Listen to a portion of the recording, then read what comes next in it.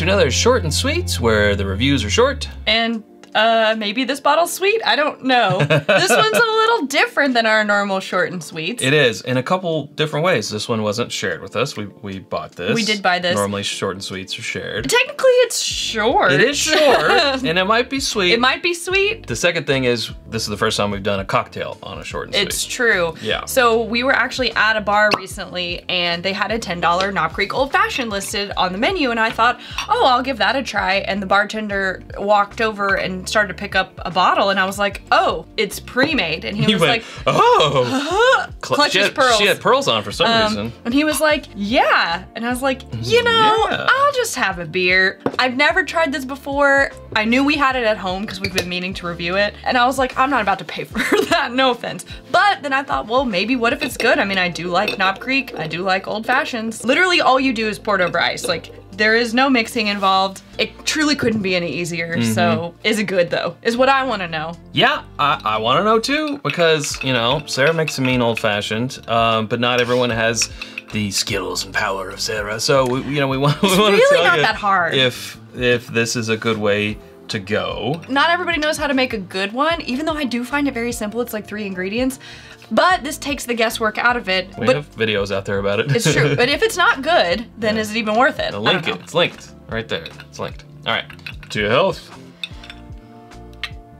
Immediately no. Whoa. Tastes like medicine. Whoa. I like a lot of things that Jim Beam does. This ain't one of them.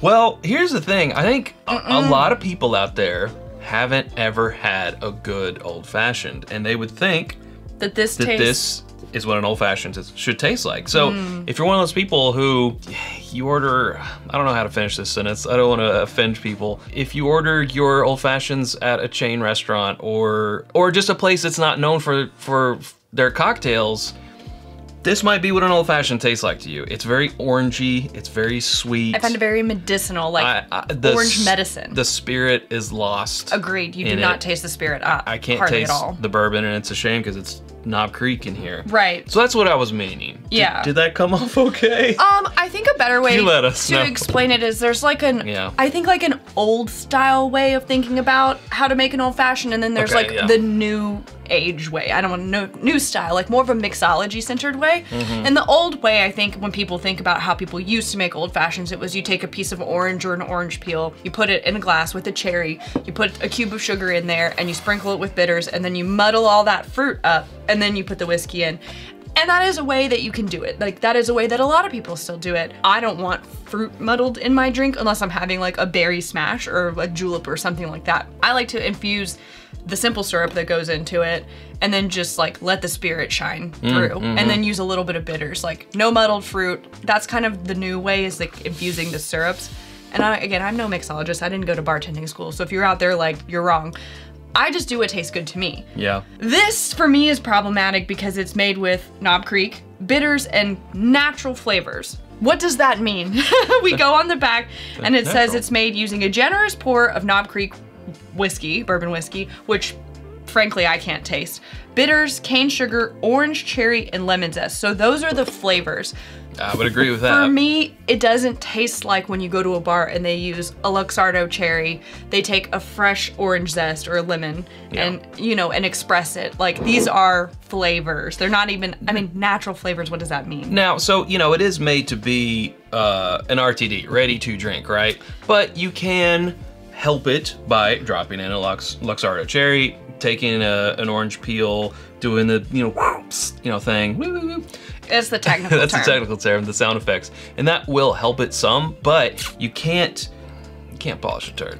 Sorry, but you can't. Well, all right, hold on. Before we go any further, we should take a little break and tell you about our home on the internet. It's whiskyambitions.com. It's where you can get the shirt that I'm wearing, the long sleeve that you're wearing, the Glencairns that we normally drink out of, hats, hoodies because it is getting colder, bottle cut kennels, event tickets, and so much more at whiskyambitions.com. And you can become a patron at patreon.com/itsbourbonnight and join our community for as little as $1 a month and get a little bit of a discount depending on your tier on that merch that Chad was talking about. First crack at those event tickets, barrel picks, and more. I mean, I've had much worse. Yeah, that's the thing. We've had made at a bourbon bar. We've had a much Okay, can I tell, I know this is supposed to be short and sweet, but real quick, I'm gonna tell a short and not sweet story. We were in Covington and walking back to our hotel, and I saw a sandwich board outside of a bar that said like, city's best old fashioned. So I was like, okay, it's like an elf, world's best cup of coffee. Like, I gotta know. So I go inside, we order it. I immediately knew I made a mistake because she pulls a shaker out and she puts 3 fat slices of oranges in the shaker. First of all, you don't need to shake an old fashioned. And second of all, when you're shaking that, you're just making orange pulp. So we're making orange juice, basically. You're making a screwdriver She with puts bourbon a in it. packet of sugar in, like what you would get with your coffee or tea, basically, and like shook it and then strained it, and it looked like bourbon and orange juice. If that's what you like to drink, more power to you, but I ordered an old fashioned, so. Not to be picky, in today's day and age, when you're paying 10, 12, 15, depending on the city you live in, $20 for a cocktail, it better be good. And if I can make it better at home, I'm gonna be a little cranky about it. So I think the question becomes like, okay, if this isn't it, what's the fastest route from point A to point B, or the easiest route? Like, I know a lot of people at home who are like, if it's more than 3 ingredients, I'm not gonna do it. When I'm having people over, I want less stress. Like, I wanna pour the whiskey, I wanna pour the syrup, sprinkle a little bit of bitters, stir it up, we're ready to go. And I want it to taste good. Bing, bang, boom. So I feel like we kind of need to do like an investigative series.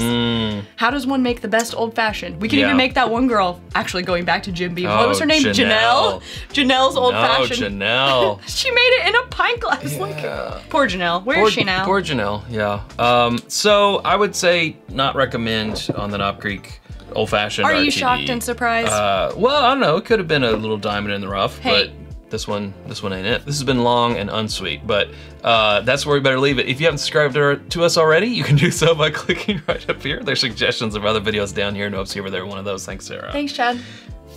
Until next time, drink more cocktails.